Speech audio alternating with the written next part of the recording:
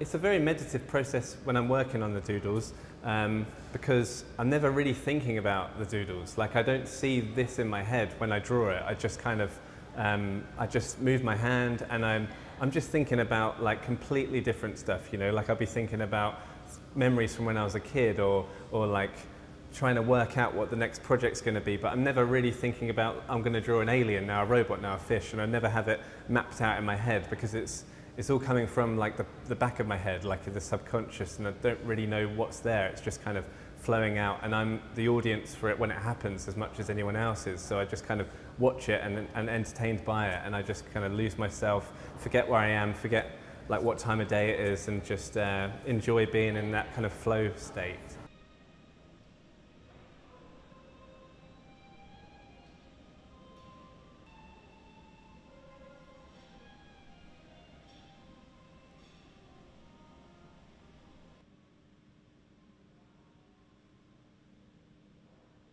Sometimes I do make a mistake. I kind of like a line will bump into another line a bit too much, and I'll have to kind of just touch it up a little bit with the pen. Everything can kind of be slightly fixed or altered.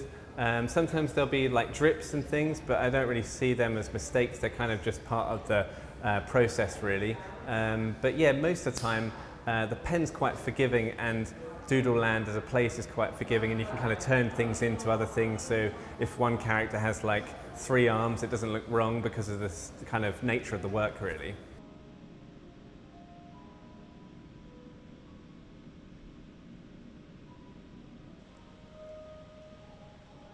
I've always loved to doodle since I was a little kid, so I loved video games and cartoons, and I just was inspired by all the characters, really, and I used to kind of create my own based on those characters. And I love to doodle over my bedroom walls and my parents' furniture, and they kind of encouraged me. Most of the time I got encouraged to doodle, except for when I was doodling on things that I probably wasn't supposed to, like you know, street signs or things like that. So I've always loved it, and it's always been a real passion of mine, and felt very instinctive and kind of natural to gravitate towards.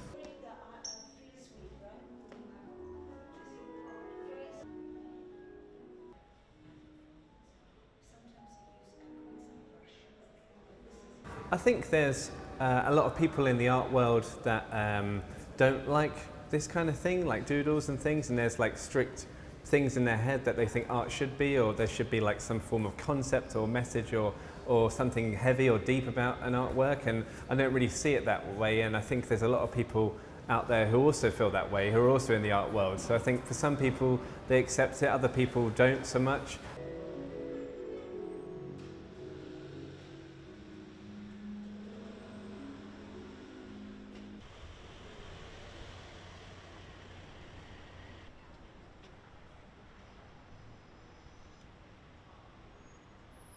Jelajahi cara baru mendapatkan informasi. Download Metro TV Extend sekarang.